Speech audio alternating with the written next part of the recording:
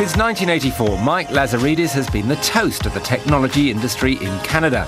He founded Research in Motion and helped launch the BlackBerry as the company's iconic device. The BlackBerry's adoption by big business stemmed largely from the way it allowed users to receive emails effortlessly and send them with maximum security.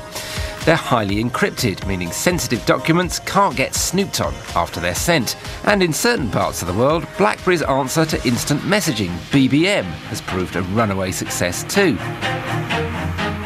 The BlackBerry is iconic with communications, with instant messaging, with corporate push email. BBM has become this amazing success story with consumers and teenagers and young adults. They're calling it they talk about BBM as a flirting device in the United States. I mean, this is amazing. It's a social networking powerhouse. More recently, though, the luster of the BlackBerry brand has begun to dim.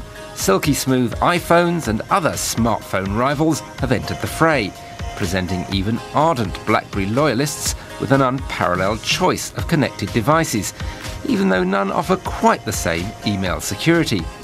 Introducing the world's first professional tablet. So, RIM is reinventing itself with a new operating system and a different type of device altogether.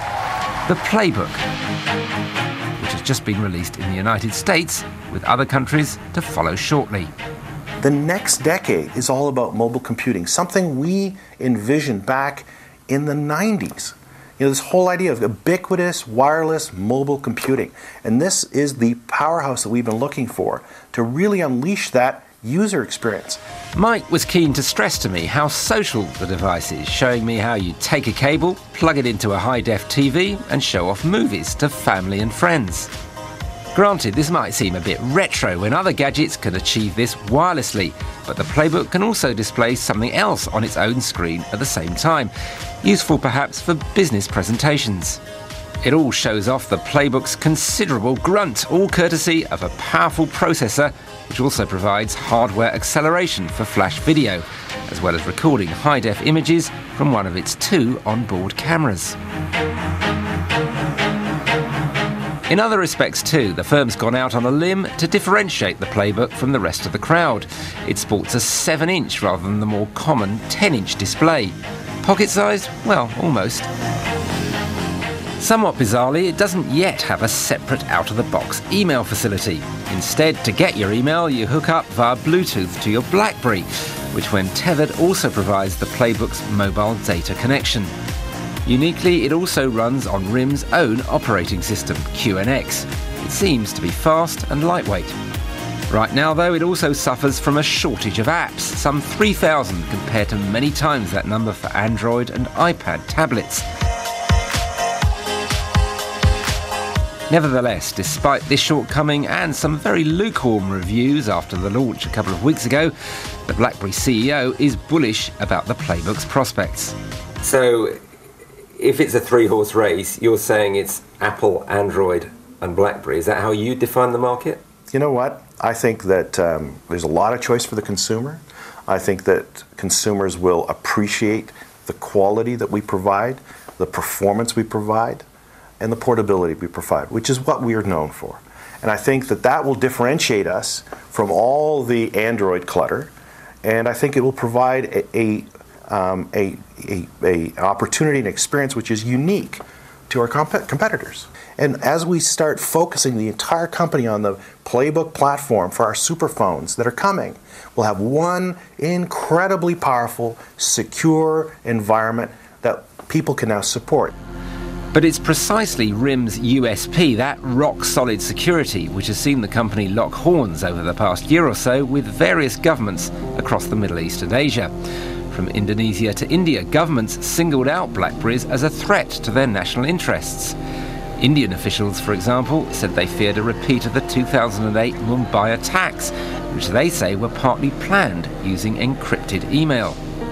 RIM says in general it will allow governments so-called lawful access to messages in its BBM service under very restrictive conditions, only, for example, if due legal process has been followed. But it insists that encrypted corporate emails are a different beast altogether, as even the company itself doesn't have the master encryption keys needed to decipher the emails. India has indicated that's not good enough, and a ban on BlackBerry services still looms. So, with the matter still apparently unresolved, it was a question I was keen to address. I wasn't fully prepared for what followed. Can I move on to the problems you've had in terms of security and your various arguments with the Indian government and a number of governments in the Middle East? Is that anywhere near being sorted out?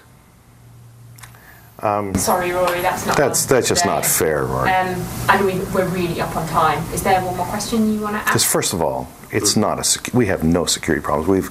We've got the most secure platform. Why is that not a fair question to ask? Well, because you said you implied that we have a security problem. We don't have a security problem. Well, you have an issue. No, we don't. We've just been singled out, right? Because we're so successful around the world. It's an iconic product. It's used by business, it's used by leaders, it's used by celebrities, it's used by consumers, it's used by teenagers. I mean, we just singled out, that just because of our success.